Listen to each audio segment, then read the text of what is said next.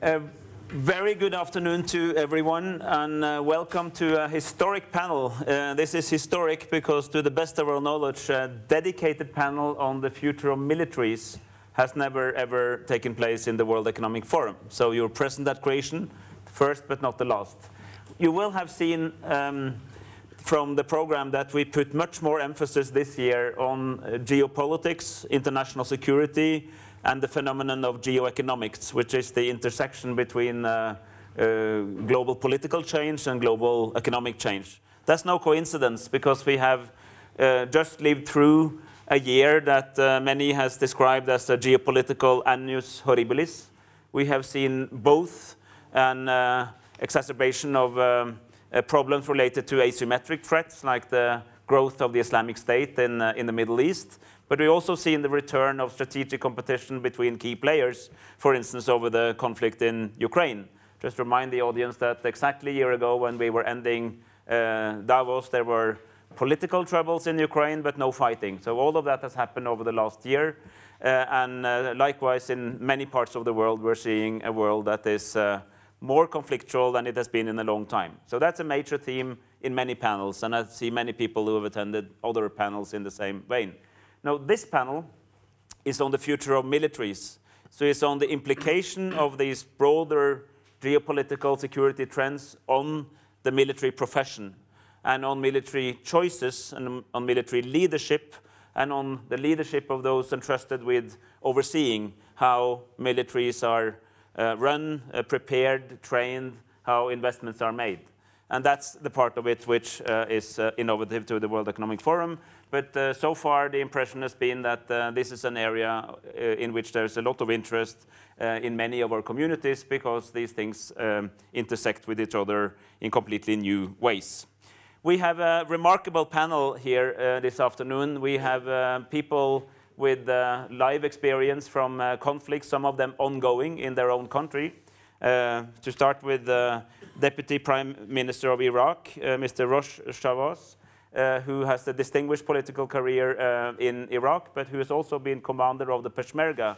And the Peshmerga are among those who are on the front line in the battle against IS on the ground. Others are in the air. They are on the ground in the battle against the Islamic State. We have Minister Pinzón Bueno, Juan Carlos Pinzón Bueno, who is Minister of National Defense of Colombia, another country who hopefully is on its way out of an internal military conflict that has been going on for, I guess, long before you were born. Not only because you're a young man, but also because the conflict has been going on for a long time.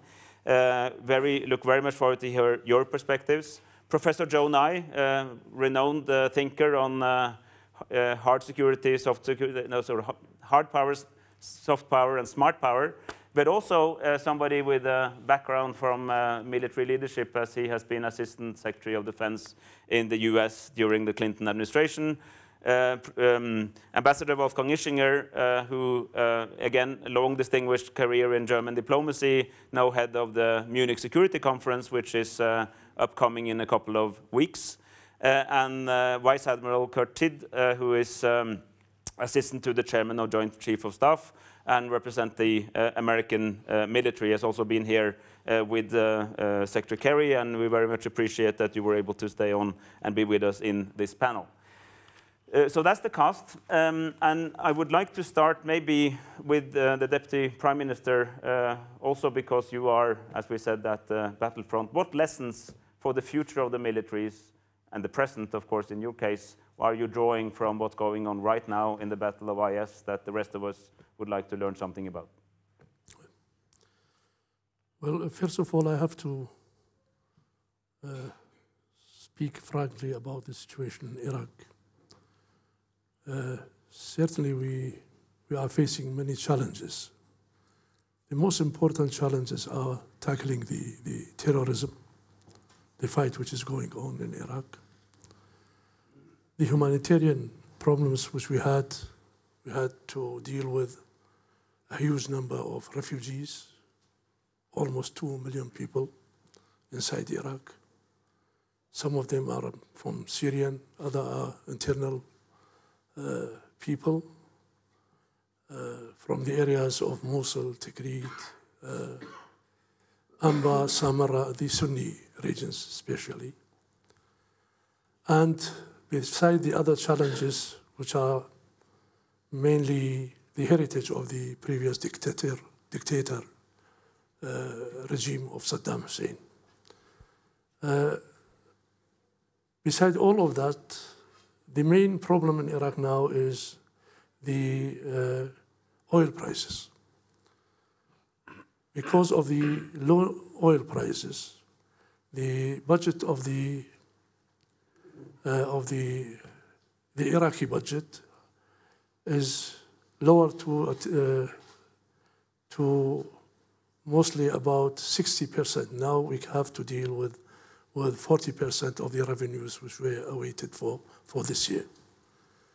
So this means in general that Iraq, to tackle the terrorism very effectively, needs economic help. This is one of the main realities in Iraq. Secondly, the Iraqi security forces, especially after the collapse in June 2014 in Mosul, the Iraqi army and the police forces, all they need to be reorganized from the beginning, reoriented, and equipped. Their main duty is to be successful, to gain victory against the terrorists. I don't want to call them the Islamic State because they are not an Islamic State. They are terrorists in general.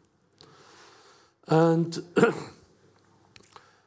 the militias who are working and supporting the Iraqi government in this moment, they have also to be controlled through the governmental institutions and put in line with the benefit of the country in the direction of helping to achieve reconciliation and mutual understanding among the component of the Iraqi community.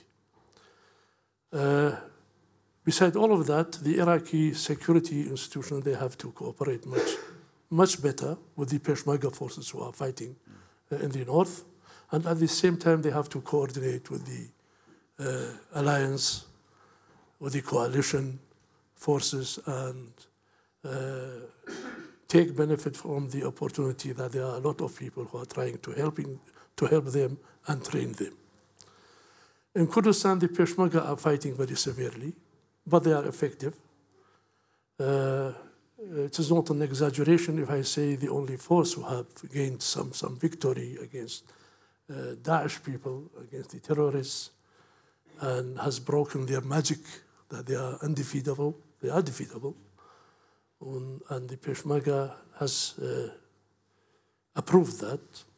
The Peshmerga now is very close to Mosul, but alone they cannot enter Mosul because of many reasons. First of all, Mosul is an urban center.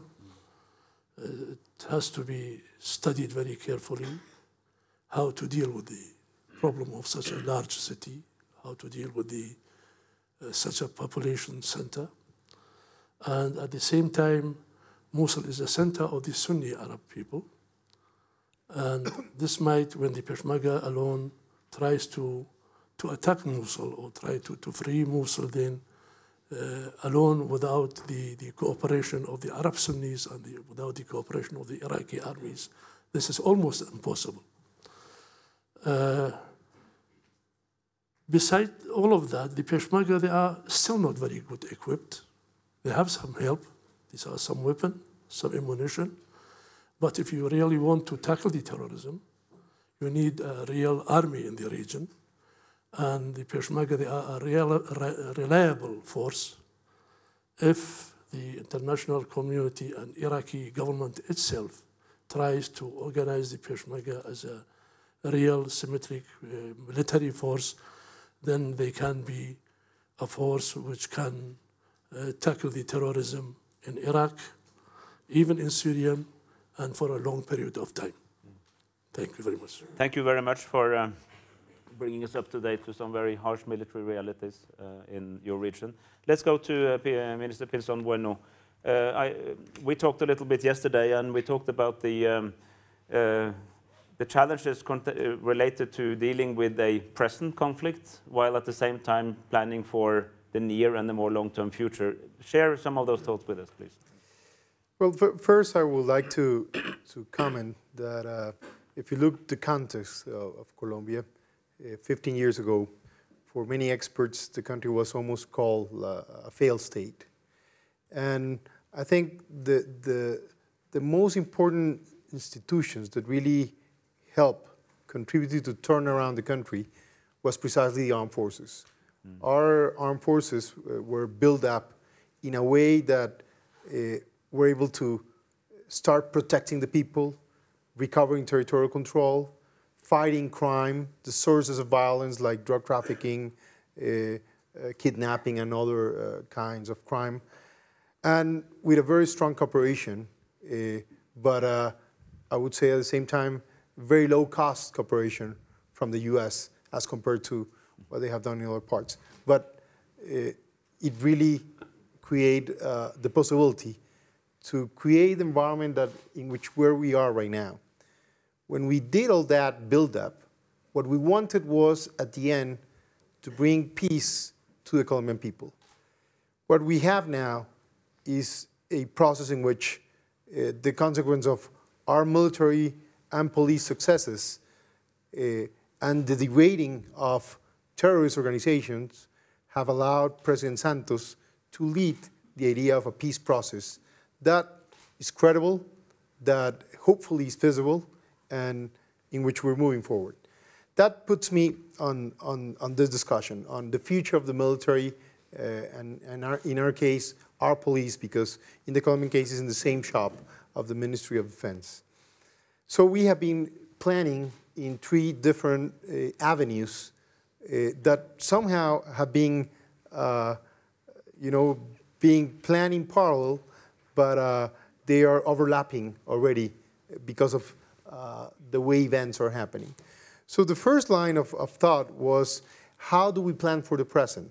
How do we push enough, first, the terrorist groups and their sources of funding to put them in a position that they cannot have a different alternative than going into a negotiating process.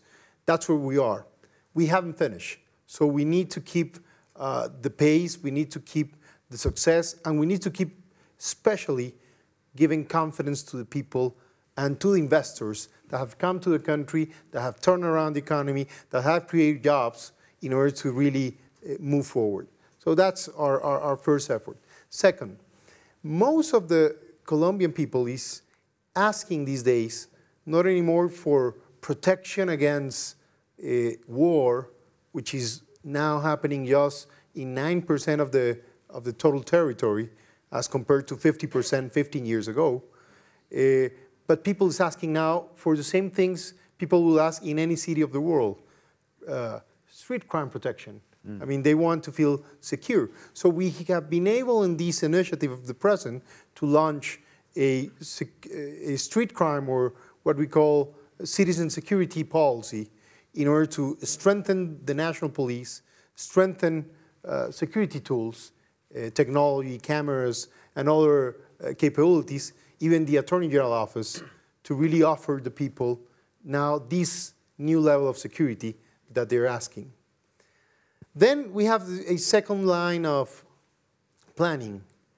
So it's what we call transition. The question is, if we sign a peace agreement, and we keep pushing for that, and that's the national strategy as we speak, what is important is that the day after, we really have a plan that guarantees a very orderly process of demobilization, disarmament, reintegration, and at the same time, tackling other issues like even the security of those who are demobilizing and other types of efforts related. We create a joint command led by a 4-star general that is dedicated with an interagency and as I said, joint effort with the other services to plan on this and to be part even of the ending phase of the negotiation as long as we're able to get there. So I think that's another important signal. And finally, we have a third line of planning, which is thinking for the future.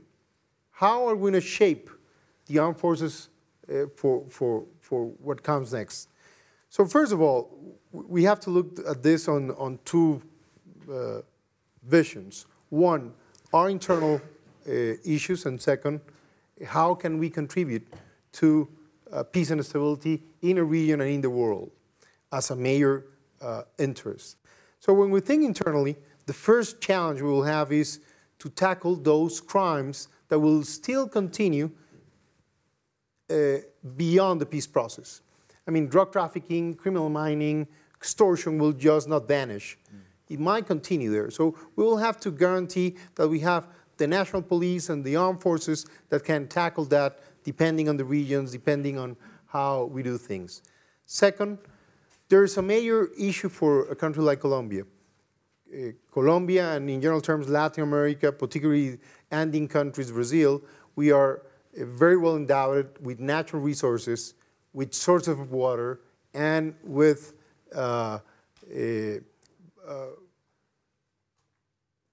biodiversity in general terms. Those three things might appear one of the things that are more valuable if you think 50 years from now, starting even now. So we have to plan our armed forces to become more environmental friendly, if I can put it that way, and to really be close to this national endowment that is very important for our future and certainly for the future of our people. Then, strengthening national police, that is critical. You know, that's what we see for the future. If we were able to get here, the only thing we cannot do is weaken the armed forces, weaken the national police. On the contrary, is strengthening these capabilities, considering budgetary constraints, but it's strengthening these capabilities what will offer that sustainability of peace. Certainly border control. I mean, we have been for a long time not providing that kind of border control, and that has allowed for smuggling, weapons, drug trafficking, and other situations. So we have to look how to do that. And finally, is our international approach. What we see in our case is that we never wanted the experience we have, but we now have it, you know? And suddenly, when we come to these international discussions, appears that one of the most important challenges everybody's facing is what you might call irregular warfare or asymmetric threats. Well, that's what we learned to do somehow.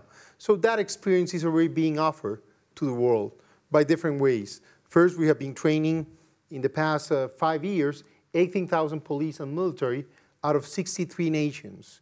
Most of them certainly from our region, Central America, the Caribbean, and other parts. So that's a way to contribute to stability. And on the other side, we have been signing agreements with the European Union. Next week, we will sign an agreement with United Nations for peace missions and that kind of cooperation. My impression, our impression after this study, because this is a consequence of a large analysis we're involved in, is that in the coming future, even today, no nation, and I would say even the US, can tackle problems alone.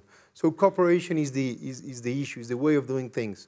And certainly peace and stability in the world is a matter of importance for a country like Colombia, certainly for its own internal peace, certainly for what is required, I think, among nations.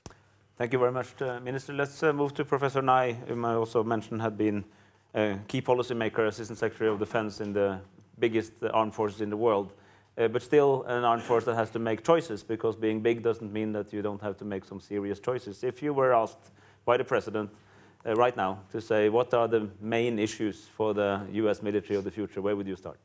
Well, I think the hardest thing for a large country military like the US is for the military to ask, what kind of war are we planning for?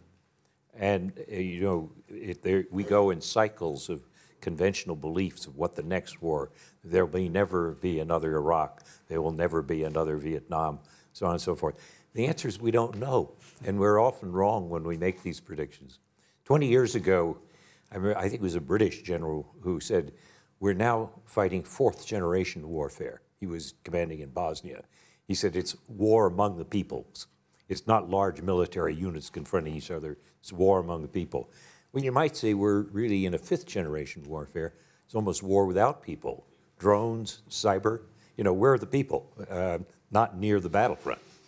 And they're on the receiving end of the drones, though. Well, then the receiving end. And somebody has to push the button. But it's a very different concept than Napoleon getting his phalanxes in the right positions.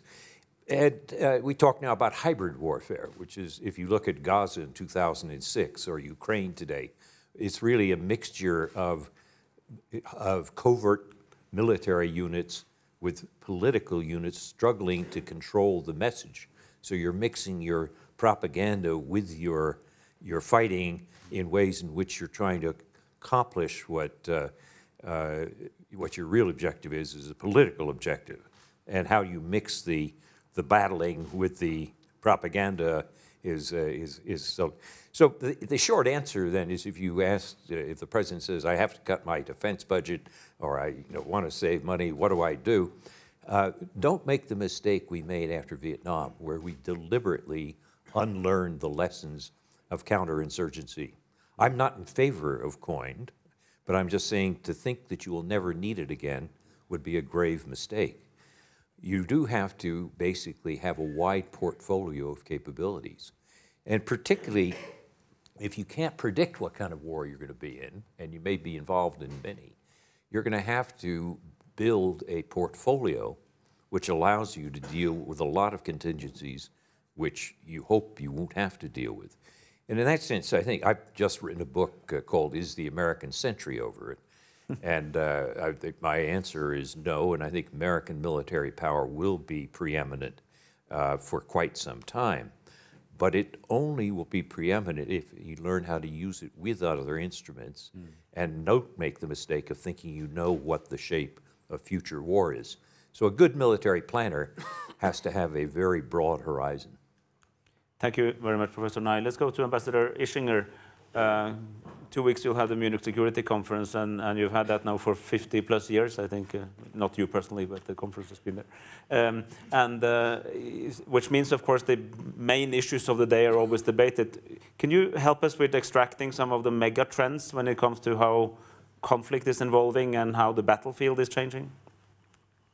Well, Espen, you made the most important point at the beginning, and I think Professor Nye just underlined that also. The difficulty is to predict what's going to happen next. A year ago today, as you were conducting this conference and as we were in the last stages of preparing Munich, not one person, and I was talking to many, some here in this room, not one person in mid-January of last year told me that I should stage the debate about Ukraine as a debate about the failure, the breakdown of European security. Everybody said, let's have some of these actors from Ukraine, Klitschko, and hopefully some of the rebels. This is a conflict in Ukraine. This was a year ago. Now it is a European conflict, maybe even a global challenge. And the same, of course, is true with the so-called Islamic State, etc. In other words, we have no choice. Professor Knight just made the point. Our militaries have to be prepared for all sorts of contingencies. We can not only prepare for territorial defense. For a while, some of us in Europe thought that was over completely. Now we are rediscovering that the core task of NATO should still be an important part of our agenda. But again, not the only one. We also need to prepare for the kinds of modern variants like hybrid warfare, insurgency situations, etc. Now, if it is true that most of the conflicts that we will be looking at will tend to be more conflicts within countries than classic conflicts between state A and state B trying to send tank armies against each other, then it's going to be generally more difficult than in the past to end a conflict. World War II in Europe was ended by the Nazis surrendering and the Allies occupying. And that was that. That definitely ended that war. Ending a war like the one you are engaged in, I believe is much harder because you're not likely to have some kind of official surrender. So the question of how you can create a sustainable, lasting political solution in these difficult circumstances is, I think, the big challenge. What does that require? It requires that our militaries need to be trained highly intelligently. They need to understand the environment. They need to be engaged in, either they themselves or with other parts of our institutions, in civil elements, reconstruction, nation building. I don't want to be too long here, but you know, in Europe, we believed and we continue to believe in deterrence as a major instrument of preventing conflict. When I look at some of these conflicts in the Middle East and elsewhere, maybe preventive nation building to prevent countries from becoming failed states, to prevent countries from being so weak that they cannot deal with insurgent groups, is also important. In other words, these non-military aspects of post-conflict rehabilitation, nation building, and pre-conflict preventive financial, political, social, and other methods of soft intervention are also very important. Let me make one final point. In Europe, for the 28 members of the European Union, the future of the military will not work, will not produce meaningful results unless we are willing to make concessions on the principle of sovereignty. We need to accept the fact that if we keep lowering our defense budgets, the only way to have capable fighting forces is if we pool and share. And effectively pooling and sharing means that you're going to have to rely on your ally, that he will be with you. In other words, that you have joint decision making, and that's a hard thing to do. So for the 28 members of the European Union, pooling and sharing and discussing the question how we can move into a more joint decision-making apparatus, respecting our parliamentary caveats and prerogatives, that's really a huge political task for coming years. Thank you, Wolfgang. Vice Admiral Tid, I think the message from the panel so far to you representing the soldiers and sailors is that we wanted to be best at everything at the same time. Back in the Cold War, we were happy as long as you were deterring Third World War. That was kind of easy, and it worked. And then we asked you to do OOTW, which was Operations Other Than War, or which some American soldiers said, Operations Other Than What I Signed Up For. And now I think you have to do a little bit of both. How does that look from your perspective? I think I would contest the argument. I think we have always been expected to deal with whatever card was put on the table at any time in history. And as has already been pointed out, our ability to predict what may be coming with a high degree of accuracy is almost 100% imperfect. So we do need to be able to prepare forces that are able to deal with a wide range. The types of adversaries, I think we're all in agreement, spans the range of nation states engaged in conventional nation-on-nation combat operations. It could be nation states engaged in hybrid or proxy warfare, employing either direct proxies or sometimes employing the services of transnational organized criminal networks, and we also have to deal with the phenomena of heavily ideologically motivated terrorist networks. And so in order to deal with that wide range of contingencies, modern militaries will have to retain the ability to engage in high-end nation-state war-on-war, state-on-state warfare, for two reasons, principally. One, if you retain that capability, that serves as a strong deterrent of nations perhaps miscalculating or engaging in dangerous activities that could lead to that kind of a conflict. Secondly, if you purport to be an exporter of security, an exporter of the ability to train and equip other countries, you have to show that you are proficient in that type of warfare. So we place a high priority on, regardless of the degree of technology that is employed and regardless of the advanced futuristic types of concepts, small unit infantry tactics, the dirty, bloody, difficult end of the business, you have to prove that you can master or you won't be effective. But I think as we look to the future, and particularly as we look to the development of military leaders, we have discovered that we must make sure that we develop the kind of leaders that have the intellectual agility and certainly the flexibility of doctrine and of procedures to be able to work not just with other military services, that was the big argument 30 years ago, but to be able to work very, very effectively with the full spectrum of the national security enterprise.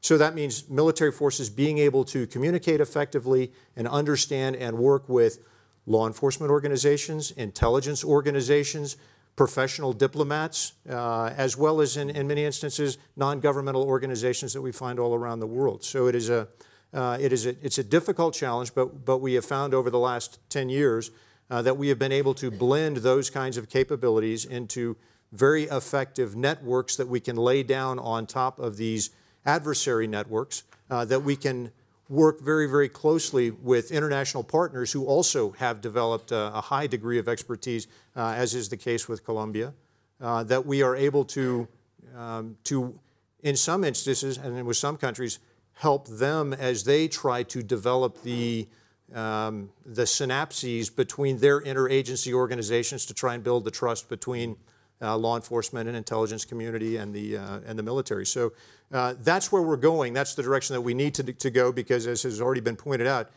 with today's global security challenges, there is no single country in the world that is able to deal with these challenges individually in isolation. We all have recognized this a long time ago and place great importance on the ability to work effectively with partners. Which was also a major theme in the State of the Union address from President Obama. Are you actively trying to learn the lessons from, for instance, Colombia or the Peshmerga? I would say we have been learning the lessons, and we've been working very closely with Colombia, and we share a rich history of working together. And I would say in today's era, we are learning as much or more from Colombia as perhaps we might have taught in the past. So they are an excellent exporter of security, both within the region and, as Minister Pinzon has pointed out, into West Africa and to other places. So it's a good partnership. Sorry, one of the thorny questions that defense ministers in, I think, every country in the world struggles with, I've tried that myself in my own tenure, is how do you make the long-term investment decisions, given that the world changes as much as we just heard in 1 year? Because particularly if you're a smaller country, but even for the US, you will have it. Sometimes you have to make a choice. Do you want to invest in a new frigate or a submarine, or do you want more light special forces? And of course, your preferred answer is both. But if you have to make a choice, how do you know? Because the lead time is many years. It takes many, many years to build this equipment and take years to train people to do it, to run it, and then you will have it for 40 years until you have to decide whether you want to do it again or not. How do you make these decisions in such a volatile world? Open question. One of the vice, on the nature of the threat. a former vice chairman of the Joint Chiefs of Staff once said, "Platforms are not what you focus on. Your platforms will be around, but what's on the platforms, the information systems, those are going to change very rapidly. So invest in platforms which you can adapt and adapt quickly. So, you know, the B-52 has been around longer than Davos, but the B-52 today is not the B-52 of the 1960s. The same thing as you think of aircraft. Because it's innovated just like Davos. Yeah, right, exactly. It's the continual change, but the continual application of information technology systems. So don't focus too much on the platform. Focus instead on the ability to keep adapting the platform. Should we open the floor for a question? It must be a quick question. We have very few minutes. But before I do that, just as a teaser, the next panel in this very room, just after this, is on the future of intelligence services. And as I think there's some overlap in interest, you may want to stay, so you can come back to this in the next panel. But for the militaries, first question is here. Thank you. I'm Farid Yassin. I'm the Iraqi ambassador to France, which puts me in an interesting point of perspective. There is much more to the military than fighting. The military as an institution is in many countries a force for social cohesion. Mm-hmm. And that's a point that's being raised by many countries, including my own, and including France, where I currently reside, because we've seen lots of people take a tangent and go off and become deadly insurgents elsewhere. And there is debate now in France, as there is in Iraq, about reintroducing conscription as a measure of social cohesion, to ensure social cohesion. And I note that we're in Switzerland, which is the country par excellence of the citizens' army, and it's exemplary in its social cohesion. So my question to the panel is, what role do you see for the future military in terms of implementing, ensuring social cohesion in countries? And do you think conscription play a role in an ever increasingly specialized forces? Thank you. Great question. Please, we will collect a few so the audience has a chance, and Nari Woods will have the floor in a second. But I just want to recognize the presence of the Chief of Defense of Switzerland and thank him for his troops actually making it possible for us to be here. And the people who are protecting the outer perimeter are actually largely conscripts. So that's part of the answer to your question, I guess. Over here. Yeah.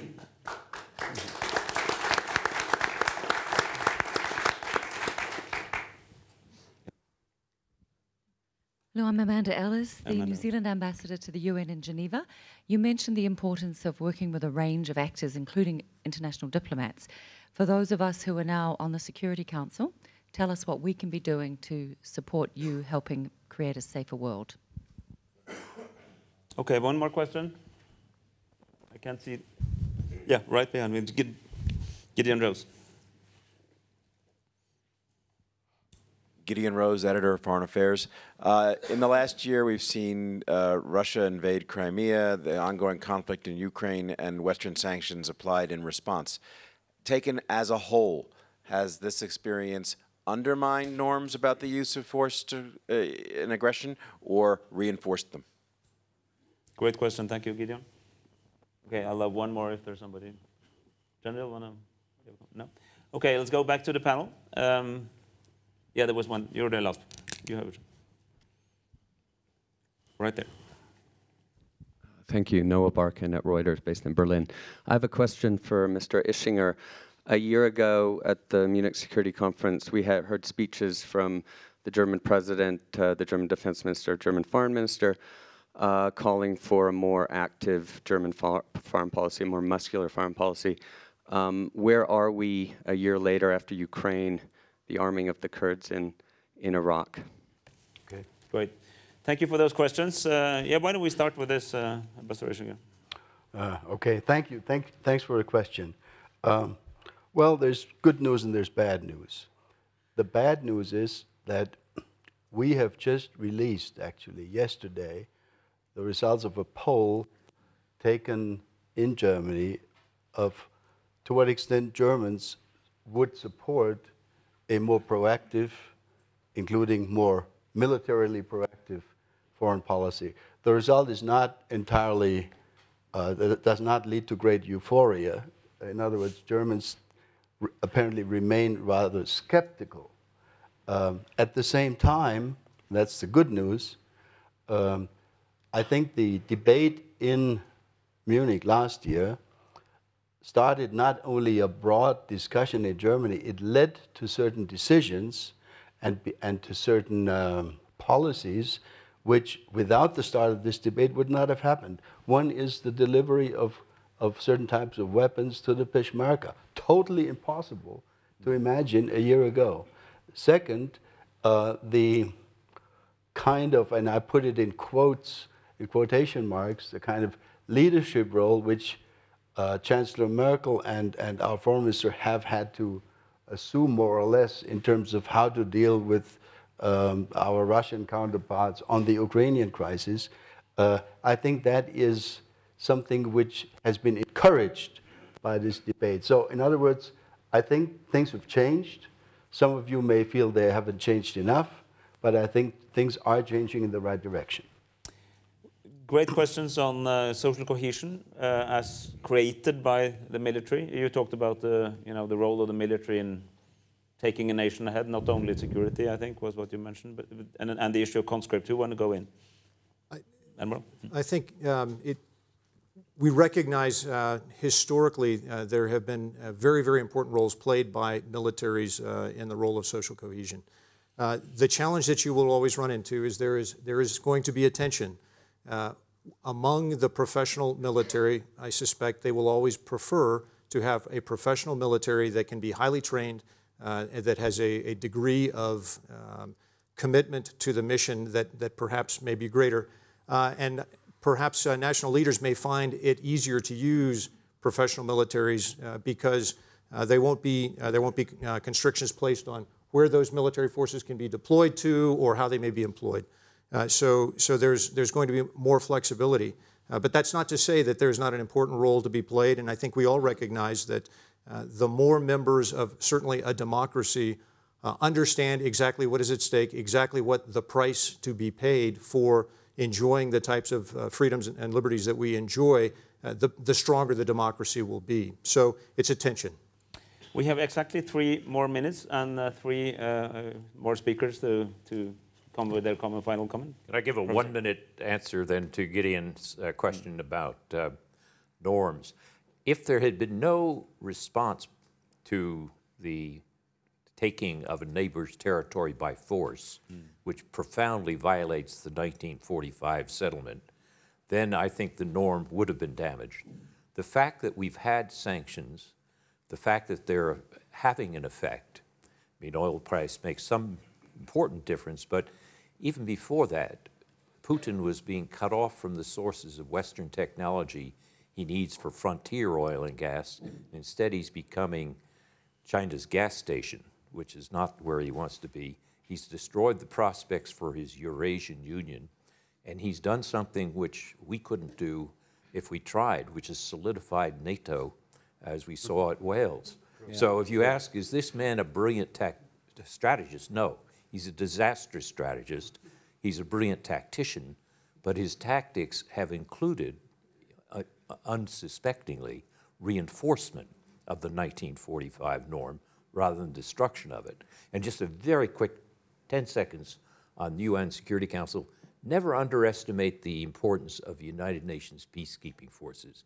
They're not perfect. They have all sorts of problems. But when the world gets into a mess in some area and can't figure it out, the presence of UN peacekeepers is extraordinarily important. Thank you very much for that. Before I give the floor to Pinson Warner, I just want to point out that in your answer, which I think is a good answer to that question, you also suggest one of the reasons why we're interested in geoeconomics, because actually the response to a military attack, if in all practical purposes, has been in the economic realm, which of course matters to the members of the World Economic Forum, because it means the return of the active use of economic instruments for strategic political means, and then we can reflect on that in future panels. Pinson Warner. There's some final observations on things that we have been doing in the present that I believe are important for the future, listening to this discussion and to the questions. First, giving capabilities other than military to the armed forces is very important. Capabilities to keep giving building capacity or supporting natural disasters. I think that gives credibility, legitimacy, and at the same time, certainly they're a platform, a logistical platform that anyone else can match, at least in a country like mine, and I believe in many countries. Second, education, military education. I think that is critical. The kind of problems the world is going to confront, as Professor Nye very well described, are unexpected. You never know. But the only way you can tackle those is if you have a cadre of professionals, in this case military professionals, that are educated beyond their own technical or military responsibilities. So in our case, right now, I have more military than ever studying in different universities in the world, around 60, 65 officers, and we're trying to increase that. That's a little bit of an effort that I believe is going to be important for the future. Third, understanding that we have to merge the capabilities of the military and the police, and that's critical. You know, at least on asymmetric challenges. When you go and try to confront the problem with a military, suddenly they will find that they are fighting crime, or at least sources of violence that are related to crime. So we need a military that can be effective in policing, or a police that can have some kind of military capabilities, at least in the short term, to confront issues. I might have more, but I mean, time's constraining. Sorry for that. So the last minute is for Deputy Prime Minister. Thank you. Very shortly, in the beginning, as we started the democratic process in Iraq, the main idea of the main forces of the Iraqi population was to keep the army out of the interior conflicts, to limit the activities in the defending the country from the threats which are coming from outside. But the crimes of the terrorists since 2004 or 5 had turned that all over. So we were forced to use the army inside the country. And here is the point. Here we should think that the army shouldn't be a tool of one component in the interior conflicts, because it is very, very heikel how to distinguish a terrorist from another people who have another idea or is opposing the policy of the government. That's why, just to keep the army in a right way inside the country and having an effective role to tackling the terrorism, there should be a political stability in the country. There should be a mutual understanding between the components of the Iraqi population on the basis of real partnership and equality. Thank you very much, Deputy Prime Minister. Thanks to all of you for an excellent panel. And as I said, there's no reason to leave, because next panel is in quarter of an hour, Future of Intelligence Services, which will also be a very interesting panel. Thank you very much, and thank you for the attention.